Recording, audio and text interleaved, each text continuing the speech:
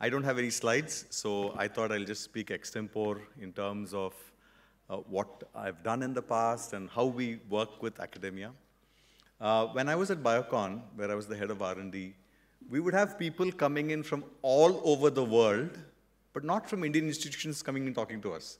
It's kind of interesting that I think that is changing now over time. And then more recently, over the last 7 years at the Gates Foundation, we very much work with academia and industry for primarily doing research into products that can be useful to have an impact. So just as a quick example, how would you create a vaccine for COVID if you did not do research?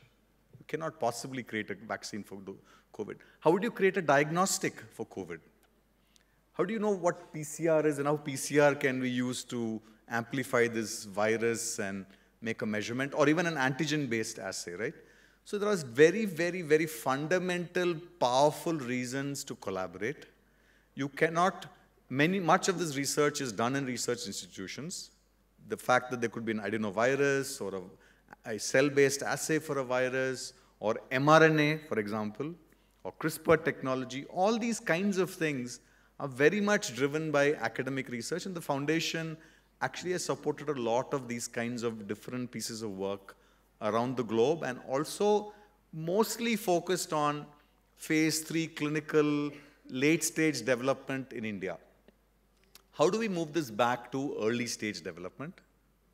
How can we do more early-stage development in India, countries like India? Do we have the right environment for it? Is there interest in doing it? Is something that I'm very, very interested in. I want to understand, how do we tap into the intellect that is there, for example, in this audience? Such wonderful questions even first-year, second-year students are asking.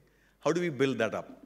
And why is it important? Again, coming back to the point of when you have public health crises, I'll give you an example, another example from an infectious disease. We work quite a bit on infectious diseases. TB elimination. The government has said we need TB elimination by 2025. Do we have the right tools to do it? This is a problem that is not maybe a global rich country problem. It's a problem of primarily poorer countries. Is there something we could do there? It's also surely a social problem, it's a nutrition problem, but it's also a problem where you need treatment. So if you have MDX-TB or XDR-TB, what do you do for those patients, right? There's a very, very clinical question there. Can you diagnose it, first of all? So you have, again, a nucleic acid amplification test for TB.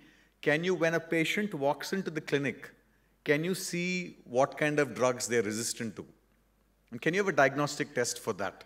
Right? I came to Pune yesterday, I was at a company called MyLabs, and they're looking at, can we have multiple drug resistance being picked up from a single sample straight away? Today, the way the system works is you will do a sputum test, and you will go, then later on, you'll check for resistance for rifampicin or isocyanate. How do you do this more quickly?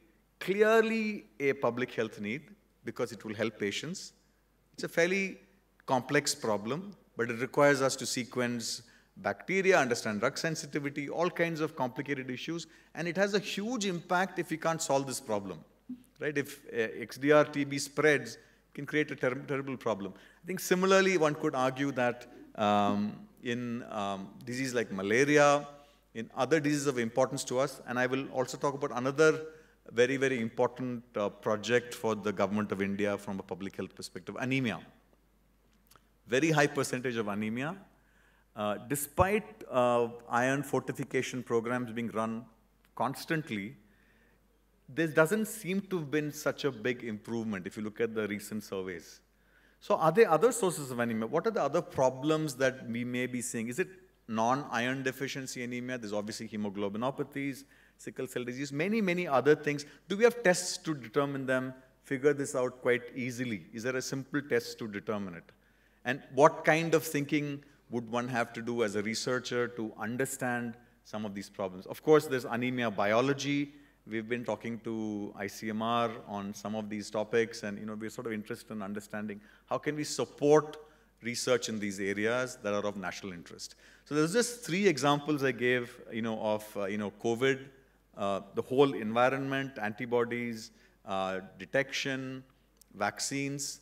I just want to add one more thing on vaccines, adjuvants. So I want to ask the young students over here, do you know what adjuvants are? Have you heard of adjuvants? Okay, I think I saw somebody say yes. Right, so aluminum is aluminum salts are a famous example of an old adjuvant. But during the COVID vaccine development, 2 new adjuvants came up, which were very, very, first time used at a large scale, CPG and this TLR7/8 agonist that Bharat Biotech did. And again, these all comes out of academic research. So it would be great to think about, there are again, many, many ideas that one could imagine. So these kinds of things are important. How do you do research? It can be very much relevant. It can have a big impact on society and health. So I talked about that. I talked a little bit about TB, importance of TB, XDR TB, kind of diagnostics one needs to be able to treat patients when they walk into a clinic with a persistent cough that's been lasting, or malaria, which is a disease that we don't think so much about, but again, very important for Africa, but certainly important even in the tribal areas of India. If you've seen young children or people really suffering from malaria, you will see that it's kind of a pretty important problem from a public health perspective. Again, if you start building resistance, drug resistance, which is already happening because you're not able to treat everybody and eliminate or transmission, again, this problem continues to go on. So I'll stop there, but happy to hopefully take questions later on if there is time. Thank you.